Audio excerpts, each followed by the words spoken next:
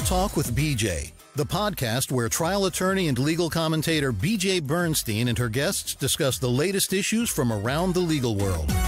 BJ is a frequent commentator on television and radio. She's unique in that she not only comments on legal issues, having been lead counsel on numerous high-profile cases of national interest, but her relatable personal style allows the viewer to understand the law behind the headlines and why it's important. Now, here's your host, BJ Bernstein.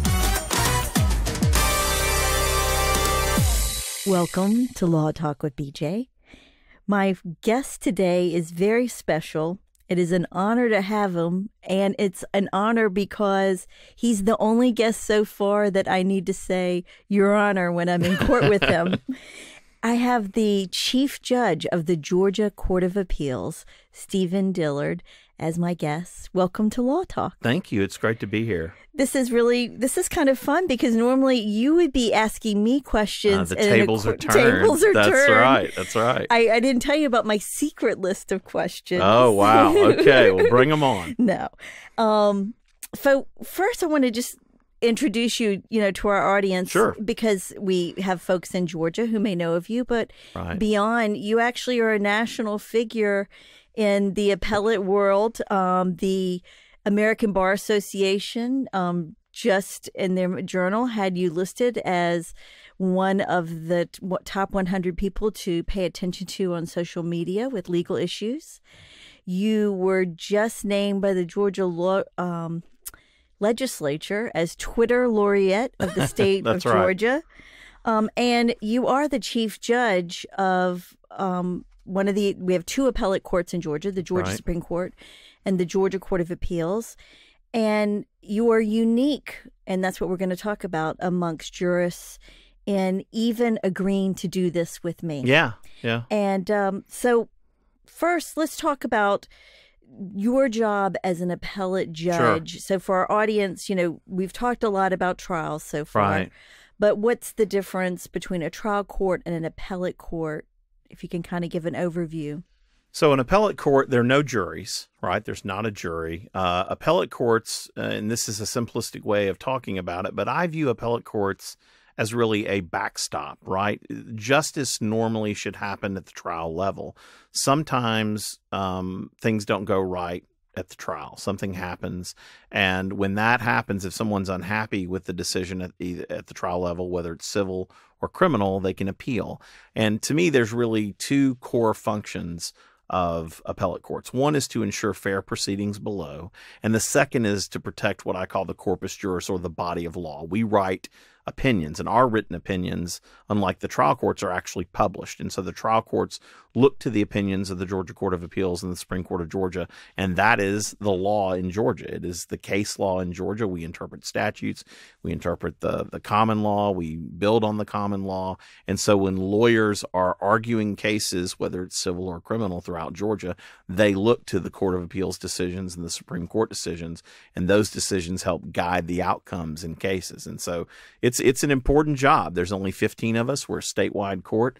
Unlike other states, our intermediate appellate court, which is what we are, we're not divided civilly or into civil appeals only or criminal appeals only. We're not in districts where we're competing. You have a northern or middle. We are a unified intermediate appellate court. We're headquartered in Atlanta. There's 15 of us, and we serve 10.5 million people. And, as we were talking about the decisions, the layperson, when you're going to a court, if it's criminal, a jury comes back with a verdict, guilty or not guilty. Or if it's a civil case, perhaps over money, they'll either award money or not award money. Right. Or make decisions about what you can and can't do, perhaps, a land use case or something like that. Then what's interesting, I guess, even as I get the pleasure of doing both areas of law. There's some lawyers who only try cases. There's some that do appellate. There is a whole different feel and a turn when you're getting to the appellate level, and the nerd factor goes up. Exponentially. Exponentially. Yes. Because when I'm trying to convince a jury of something, right, in my role as a criminal defense attorney, that they are not guilty. Right. I may talk about what the statute says, but I'm not necessarily reading to them from an opinion about the nuances of the law. Right. But when I lose, which it does happen. Yes.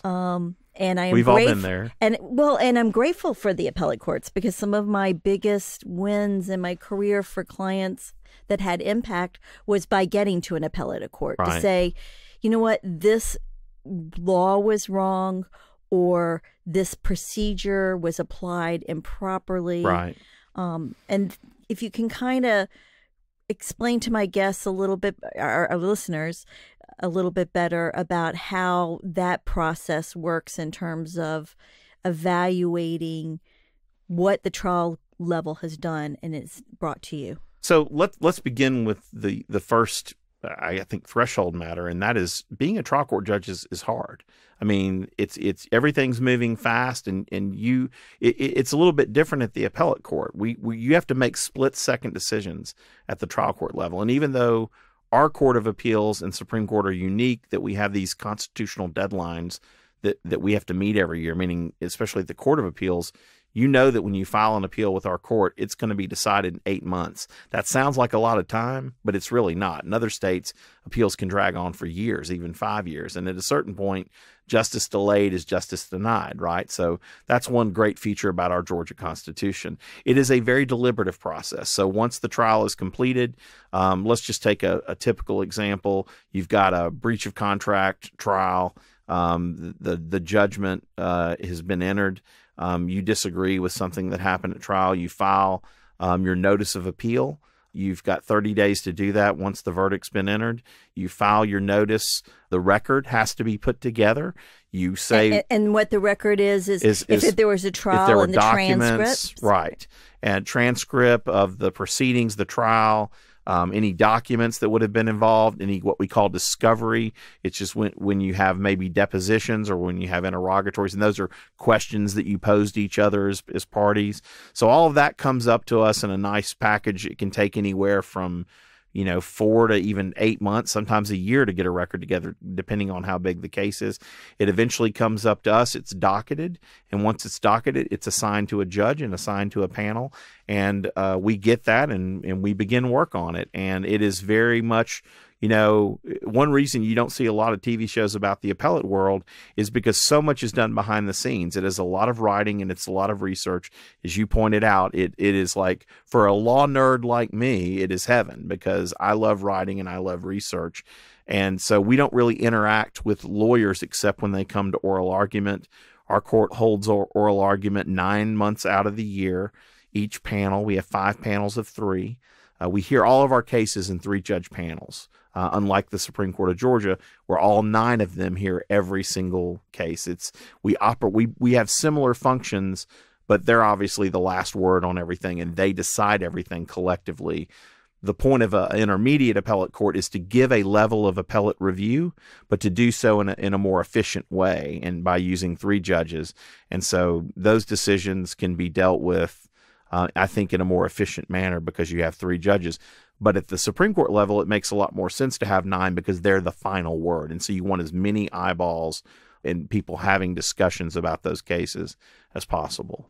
So, and you're setting precedent. The Supreme Court is setting precedent. Correct. But sometimes with the Supreme Court, it's a broader issue beyond that case that the court realizes, we've got to decide this particular person's or party's fate, but this could be duplicated and we need to and that's set us the too. I mean, we have that exact same function.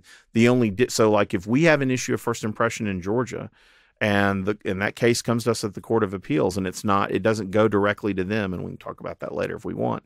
But most cases, 85% of all the appeals in Georgia come through us first. There's some cases that jump us and go directly to the Supreme Court. Some of those categories would make sense to you and your listeners, even if they're not lawyers. Death penalty cases, right?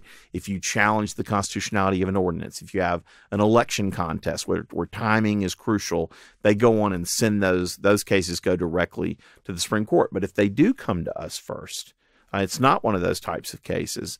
If we say something, it is the law in Georgia. until the Supreme Court says otherwise. So when you've got a court that I call us the workhorse court, right? When you have a court that's deciding 85% of all appeals, as a practical matter, the Court of Appeals of Georgia is the court of last resort for a lot of folks. And we do establish the law in a lot of different areas. There's only so many cases the Supreme Court can review. So we work in tandem with the Supreme Court, hopefully, to establish clear precedent. And why that matters is so that people can live their lives and have expectations about what the law is, right? That's the difference between the United States and other areas of the world. We have a democracy, we have the rule of law, and we settle our disputes in a civil way. It's sometimes a messy process, but there is a beauty in it that we're able to, even in the most contentious matters, we're able to have due process. We're able to have lawyers, have the push and pull and iron sharpens iron of going through the adversarial process. And through that, we come all the way through it. It can go all the way up to the Supreme Court of Georgia or the Supreme Court of the United States. And then once that decision comes down, we have a society that says, okay, we're all going to abide by that decision. And that really, we take that for granted, but that really is an amazing, beautiful feature of our American Republic. Absolutely. Because there's the whole point is to avoid the call to arms. We don't want to be in a state of conflict. Right. And to be able to debate them in a way that is respectful. Right. And I know for you, one of the things that your tenure with this court has been about also is really emphasizing the respect, and I even kind of use the word kindness with you. Oh, that's sweet. The need that we are in a battle. I mean, and it can be, the incarceration of someone for life, and yet that we still have to conduct ourselves in a way such that we listen to each other and not use sharp language for the point of digging it into someone, right? As opposed to, and I think that's something that you've talked about some, and part of which leads into what the other really unique part of you, which many people are starting to follow, the headway of how much you do participate in the public arena as a judge, right. And express your opinions, not on cases or political matters. I don't discuss anything partisan. I don't discuss, but I think as a public figure, as a judge, I say this all the time. To me, this idea that judges are kind of in this ivory tower and they're disconnected from the people they serve, I don't think that model has served us well.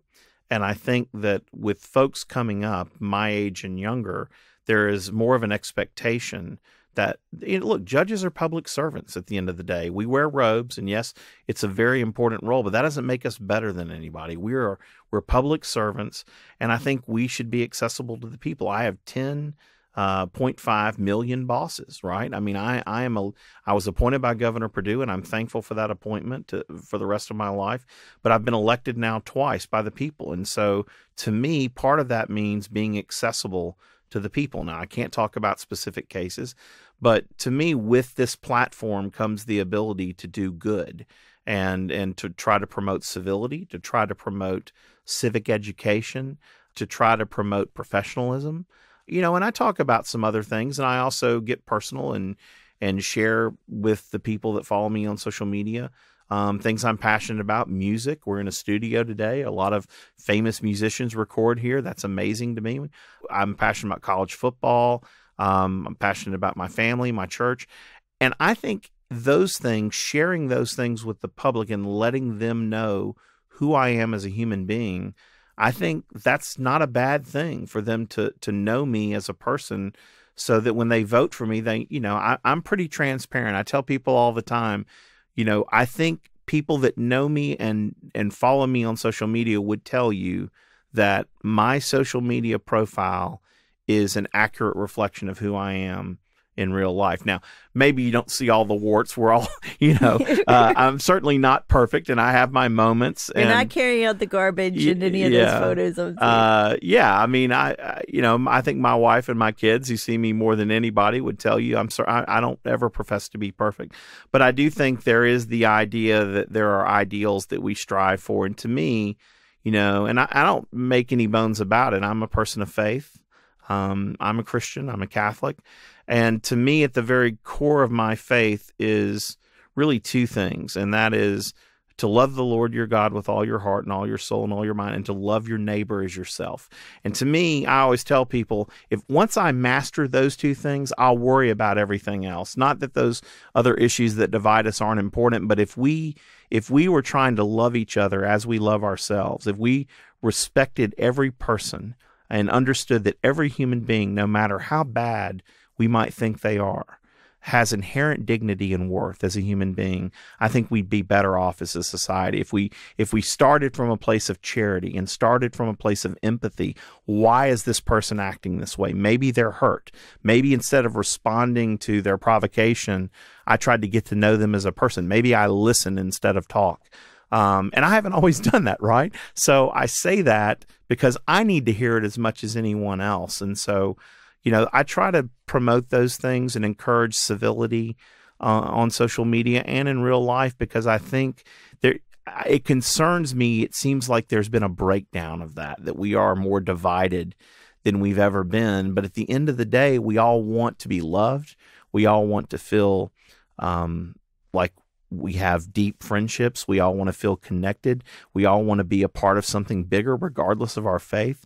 And so, I just think if we approach each other in that way, and we start from it may sound Pollyannish to say that, but we can make a choice, right?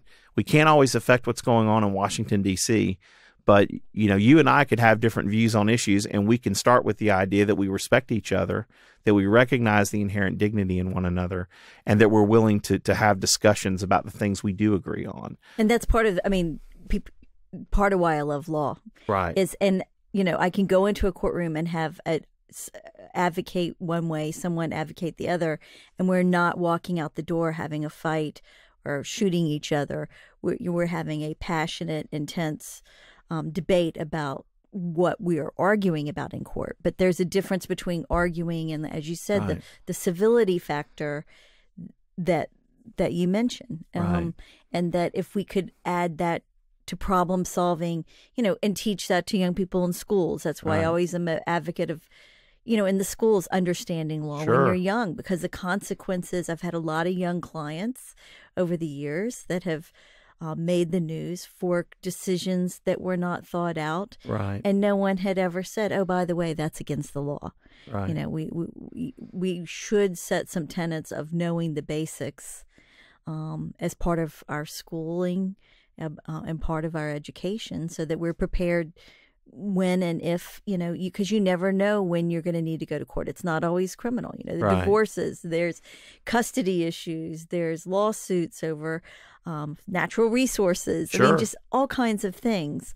The other interesting part you mentioned, because when you talk about social media, I will confess, when you were coming along and became on the court and you started tweeting, and I was a very early Twitter follower, right, and there was an article in the local legal paper that I was tweeting and some other people were tweeting.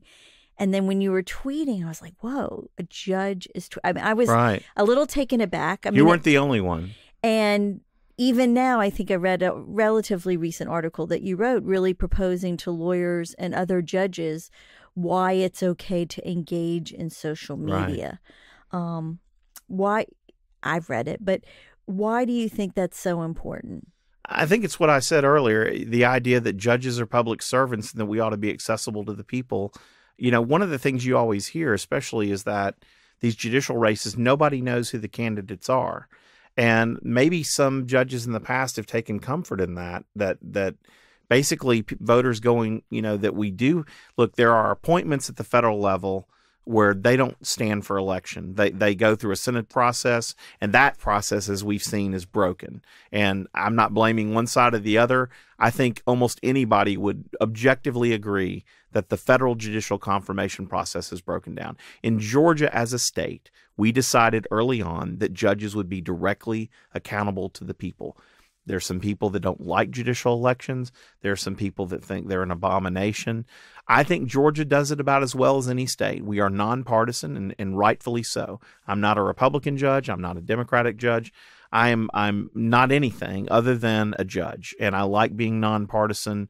And I think that has helped keep our elections, for the most part, as a check, in the sense that if somebody's really getting out of line, then somebody from the bar, and I commend the bar. I think the bar has been fantastic in trying to ensure the independence of our state judiciary and to depoliticize that process. And so I'm really proud of our state bar and our lawyers.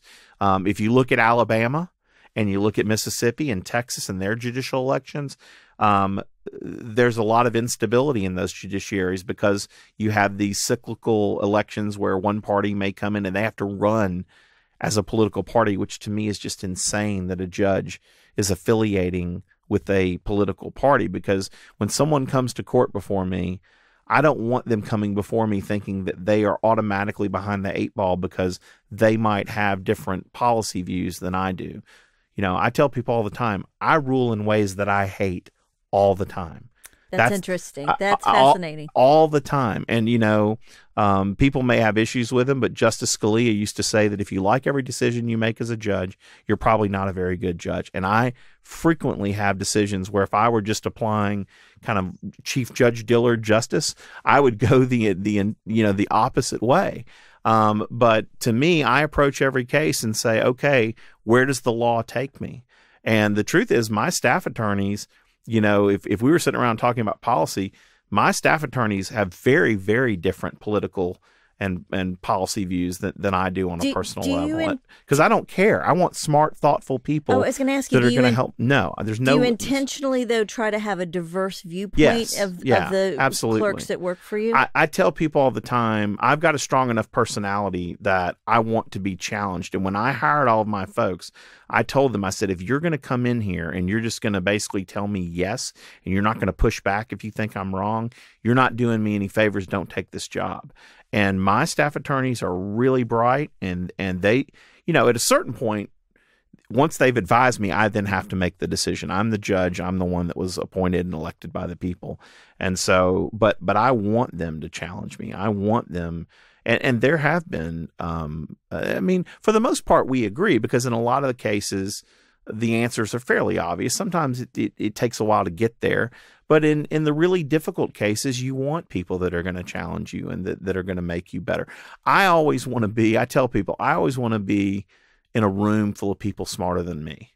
You know, I want to be challenged, because it's like running the race. You want someone that's going to set a brisk pace for you. And so I love being around people that are going to challenge me intellectually. And so I hired really, really smart staff attorneys, and they do a good job of helping me write the opinions and challenging me. And like I said, they do come from different. But the interesting thing is we all really, I think, agree about how we should approach the law, and that we take a very nonpartisan approach.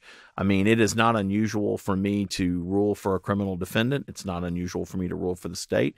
I rule for plaintiffs in personal injury cases all the time. I've ruled for corporate defendants. I mean, if you look at my cases, the published, I think you'll see I'm kind of everywhere, because every case is different. And it doesn't matter to me who wins. I mean, like I said, I might have my own views about whether the end result seems just or makes sense, but you really don't want Steve Dillard imposing his form of justice. That's not what I was appointed by the governor to do, and that's not what I was elected by the people to do.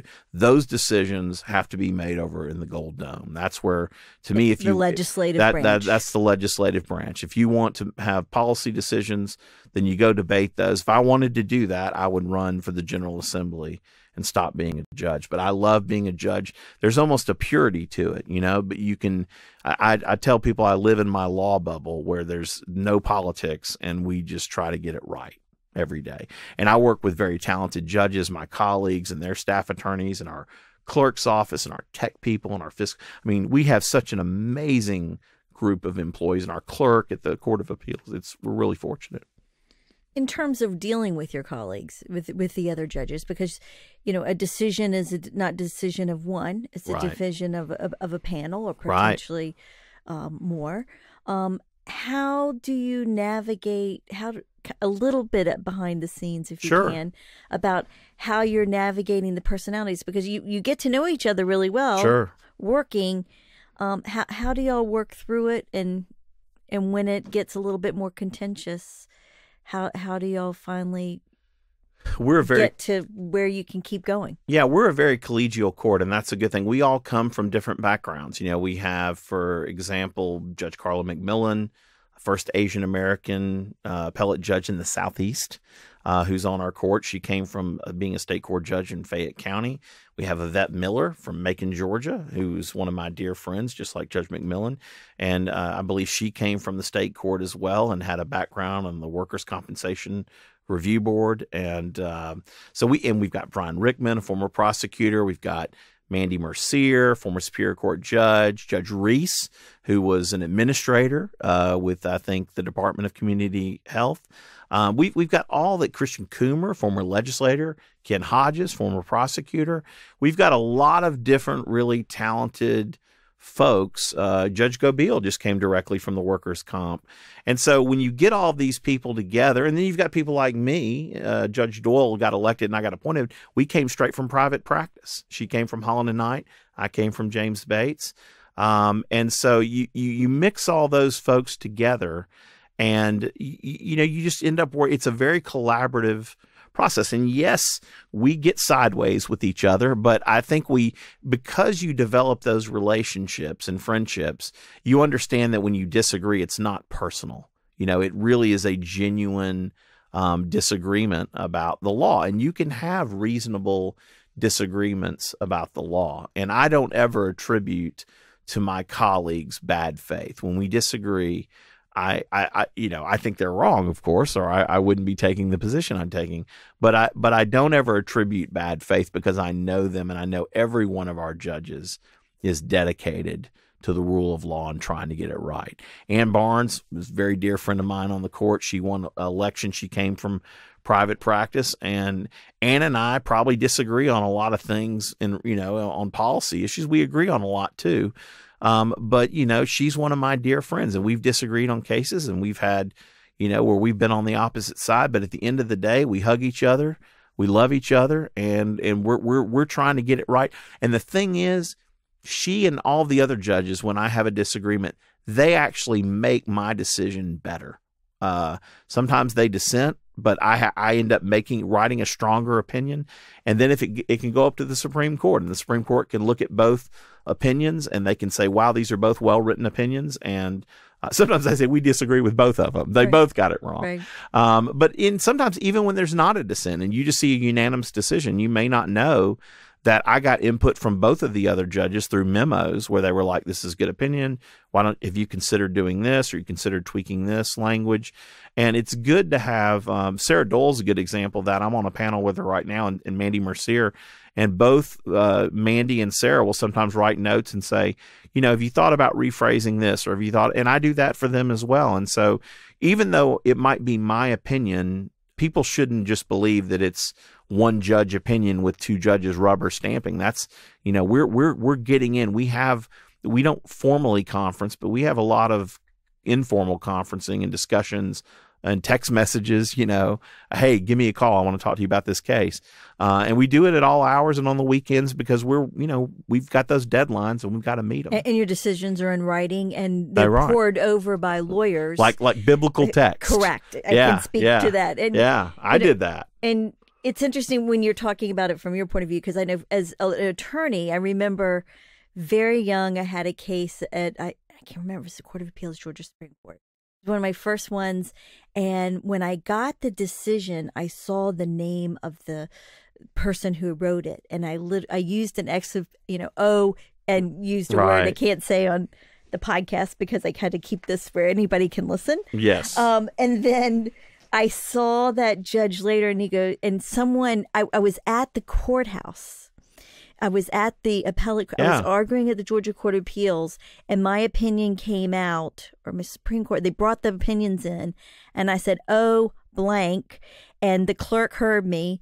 I saw the name of the judge, and then I saw him later at Lawyers Club, and he goes, Miss Bernstein, what did you exactly say when you first saw that opinion? And then he busted out laughing because he knew exactly what I had said. Oh, that's funny. And he said, you learned a lesson. You can't assume anything. Right. That, I had just typecast him from the other opinions, and he was an older justice, and lo and behold, he agreed, and we changed a little law. Right. So it's interesting to hear the battles in between you, and then the same thing happens with us judging you at times. Right. Even though we are coming before you, beholden to what you decide. I always tell people, if you don't like the decision I've given you, just wait a few months, and you might like the next one, because it's so funny that people.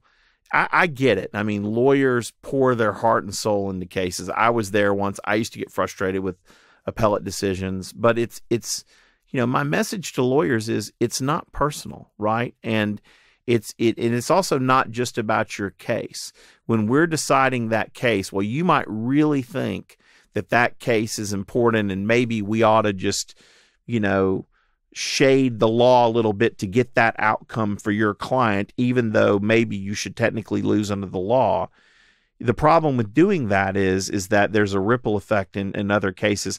Judge Bork used to talk about the temptation to do that once you give in to that temptation, the cracks start to appear in the foundation. It might make sense to bend the law a little bit in that case to achieve what you and I might agree would be a more just result. But the problem is when you do that, especially in a published opinion, and then the next case comes up, then the law, the clarity and the stability of the law starts to erode. So you have to be careful about that.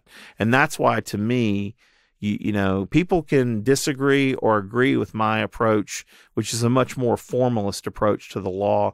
I'm a textualist.